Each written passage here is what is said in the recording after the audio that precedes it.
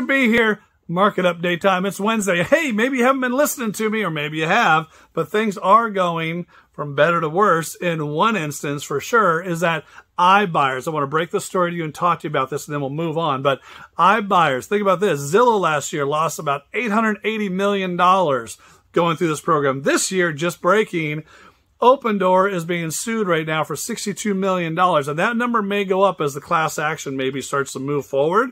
But they're claiming a few things. One is that these are claims. This is not me. These are claims. This is paraphrasing, okay?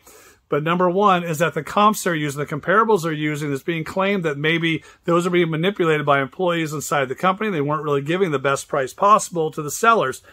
Weird. Number two is that they're claiming they're only charging certain fees up front, those type of things. They weren't making money off the back end, which is really more on, you know, the person signing the contract. They should read through that, but I mean, it's in the lawsuit. Number three is that a lot of the repair costs they were claiming maybe weren't really above board. Maybe they were claiming a lot more in repair costs than what were necessary. And so those are some things in the lawsuit. I want you to look at that. But what's going from better to worse is that all these people were trusting these iBuyers to make it really easy because you know that selling your house can be expensive and stressful. How did you hear the commercial all the time? It's like, settle down, okay? It's not that bad. But in trying to gain your trust, they did all these things. But now guess what? Zillow, who lost $880 million, and Opendoor, who's being sued for $62 million, are joining forces.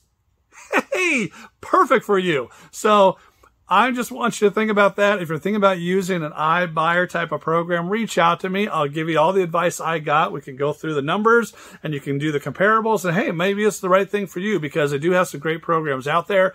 But I just want you to be cautious and know what's happening out there, okay? Move that to the side.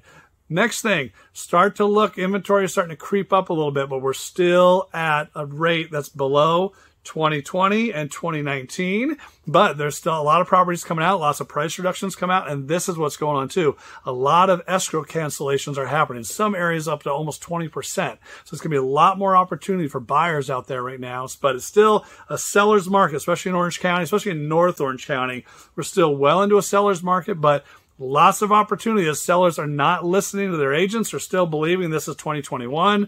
Overpricing homes are coming down a little bit to where they should be. And so it's a good sign for the market. And rates have come down a little bit too, which is great too. So lots of things to look at. I put a bunch of links down there today to read a bunch about what's going on with the market year over year, all that type of stuff. But again, Agent B, here to help when you're ready.